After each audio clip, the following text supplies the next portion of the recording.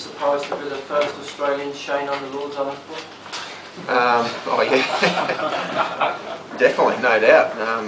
I'm still struggling to get my head around it. To be honest, especially I had my eye on the batting side of things to try and get 100 at Lords in my first Test here, but unfortunately that wasn't meant to be. But yeah, to be able to get it as a bowler is, yeah, really, it's going to take a while for me to really get my head around it, because it's something that, you know, over the last few days leading up to this Test, I worked really hard on a few things on my bowling, and for it to come together in this Test match, I knew I had to work on a couple of things, especially because the last sort of 3 or 4 months my bowling hasn't been exactly where I wanted it, so for it to come together today has been brilliant.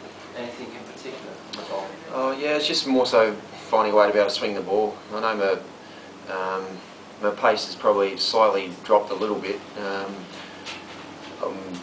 and I think I knew I needed to do something with the ball, so to give myself more of a chance of being able to make the most of the conditions, especially here in England when the ball is swinging conventionally and does swing just about all day because of the Duke ball. So the conditions were absolutely perfect today. Overcast conditions meant that the ball swung all day, as well as a bit of seam movement as well. So I definitely had to make the most of the conditions, because I knew how hard it was, even yesterday morning, how hard it was to bat with the ball swinging and seaming around. So it's nice to be an all-rounder, if you miss out with a bat, and make the most of conditions that are a little bit more favourable to the bowling.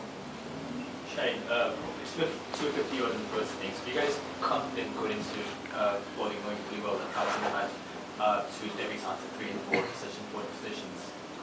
What was it like going down? Yeah, well, I think we knew we actually done a pretty good job getting 250 on that wicket, and the way the conditions were. It was swinging and seaming around a lot yesterday, and Pakistan did bowl well, so I think we did a really good job to be able to get to 2 or just over 250, and we knew that if we did bowl how we wanted to, with a little bit of inexperience, especially in the really important spots 3 and 4 in the batting order, we knew that, you know, we could do some damage there. So it proved that today, but we're going to have to try and repeat that at some stage tomorrow again. So hopefully the conditions do stay the way they are now, with a little bit of drizzle to keep freshening up the wicket, and the sun stays behind the clouds, so we can actually keep the ball swinging around, which would be nice. You look to have particularly enjoyed the wicket of Shahid Afridi. Do you have any idea what the reaction would have been if, say, you'd have come out at 5 for 83, gone out and batted like that, and come into the dressing room? I'm not exactly sure. I've never done that before, so and probably never will.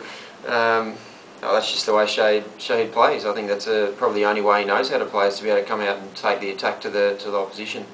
And I think that's the reason why people love him, but also people can get a little bit frustrating with him at times as well. But I had no answers for a couple of overs. Every time I bowled somewhere, a ball that I felt came out well, he just hit it for 4 or 6. So it was nice that he shanked one of my in-swingers to be able to get him out, because he can do some damage, especially if it really is his day. He can take the game away from you pretty quickly, the way he's batting like that. So yeah, but I don't think I'll ever experience batting like that, number 7 in a Test match. Mitch? Oh, sorry. Shane, it's quite extraordinary. Your best moments in Test cricket probably have been at the biggest stages like the MCG and the other Lords. So it must be a big thrill, I guess. Oh, no doubt it is. Yeah, definitely. I think like the MCG Test last year, or last year, get it right.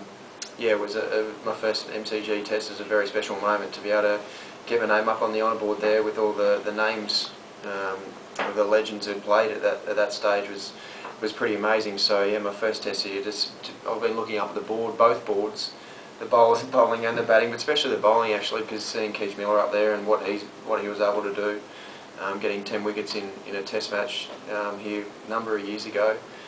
He's someone who really continues to inspire me, is what he was able to achieve in the game. So yeah, to get my name up on the honour board, unfortunately it wasn't against England, but to do it in a Test match here at Lords is still pretty hard to imagine.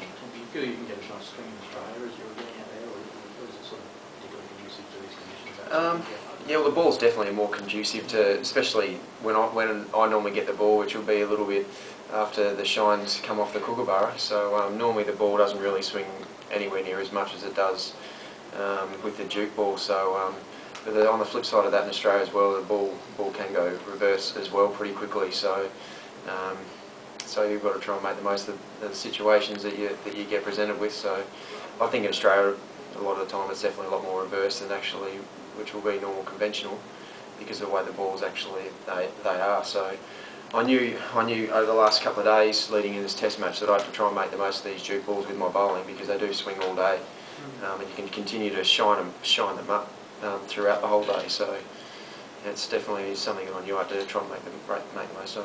Mitch bowled a pretty decent spell at the other end when you were taking your wickets. How close to his best form do you think he is at the moment? He bowled beautifully today, didn't he?